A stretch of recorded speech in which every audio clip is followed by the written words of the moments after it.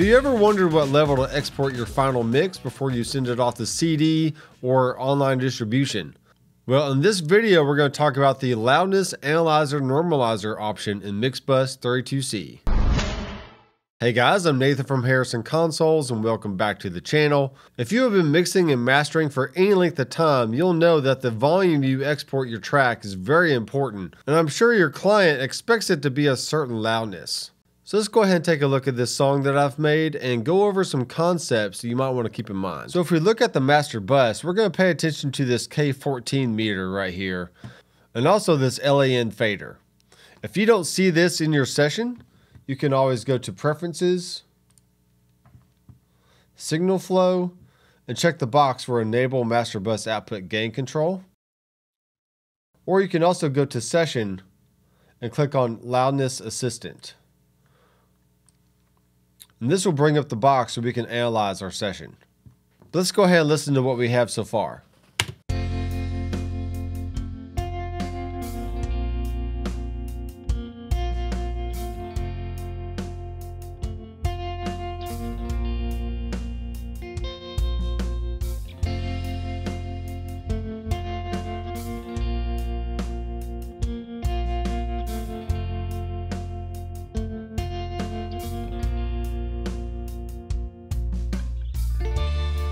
You can see that the needle's hidden just below the 0 mark on our K14 meter. If you want to hear this mix louder coming out of the speakers, you can always go to your monitor bus and turn up the knob there, or just turn up the knob on your audio interface. But that will not affect the final loudness volume of your exported track. So looking at the LAN option here, we can click on this button and we come up with this box. And now we're going to choose Analyze. And this is going to give us a readout of where we're currently standing. So we can click on the analysis report. And we can see that we are in the range of -20 LUFS and with a peak of -4.8. But if we look at our checkboxes down here, we are really within the range of what a CD would want. But we need to get a little bit louder for the Spotify, Amazon Music, and Apple Music options. And if we look here under presets, we can see we have options for Spotify, Apple Music, Amazon Music, CD, and pretty much any online streaming service. So I'm just going to choose Spotify for now. You can see the gain to normalize is going to bring this volume up by 3.64 dB. So let's go ahead and hit apply. And now we can listen to our track.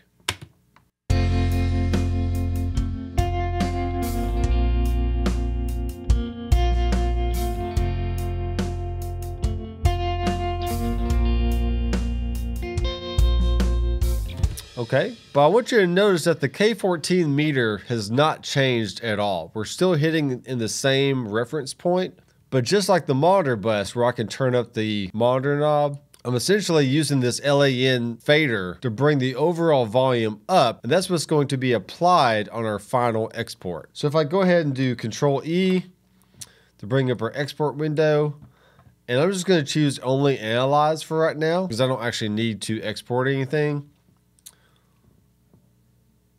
We can see we went from -20 LUFS to 16.8, and our peaks went from -4 to -1. So we've raised the volume up a little bit more, and we can also see that our CD, Spotify, and Apple Music is now checked. Now the concept I want you to think about here is just because you can make something louder doesn't mean it's going to sound better. Thankfully, the LAN fader has no regard to the actual sound of your track. It's just bringing it up or down. But it's the very last thing in your signal chain. So if I crank up this trim knob here, it's going to be pretty loud and also get very distorted. So let's check that out.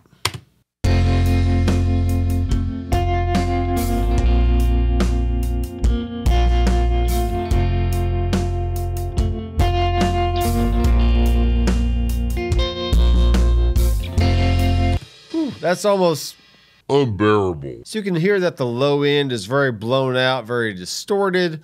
But even in that situation, we can see what the LAN option will give us. So you can see that we have a very fat waveform from the inline scope.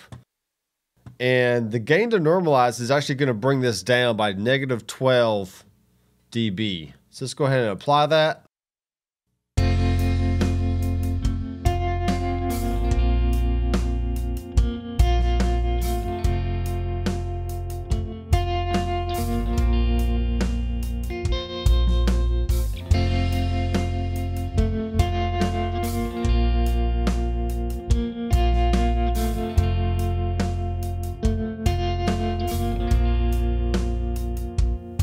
All right, let's go ahead and analyze the export. So we've essentially blown out the master bus, but by bringing down the level, we're still getting it within that range that Spotify and other streaming services want to see. Now let's do something similar, but we're going to add in the limiter, and let's listen.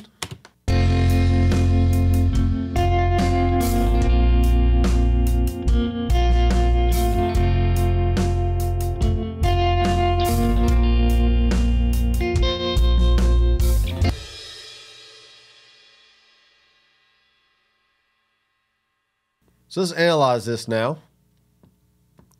And even though our peaks are still within range, our LUFS is drastically blown out.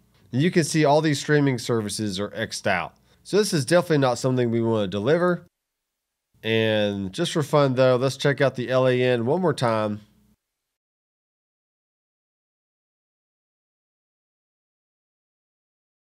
And we're going to stay with Spotify just to be consistent. But you can see it's going to bring down the gain by -7, and we're going to hit apply. So analyze the export one more time. And this is really the main difference here.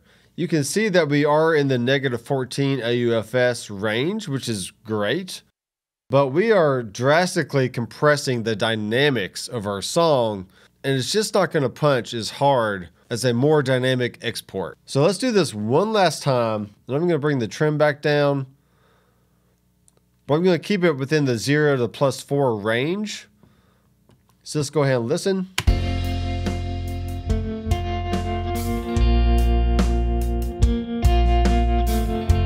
We can see we're getting just a little bit of limiting there, which is fine.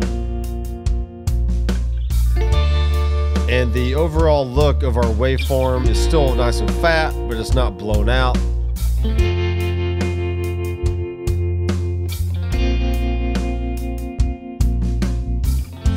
And we can also use a little bit of drive if you want to. That's going to cut off some peaks, and we can use a little bit of compression.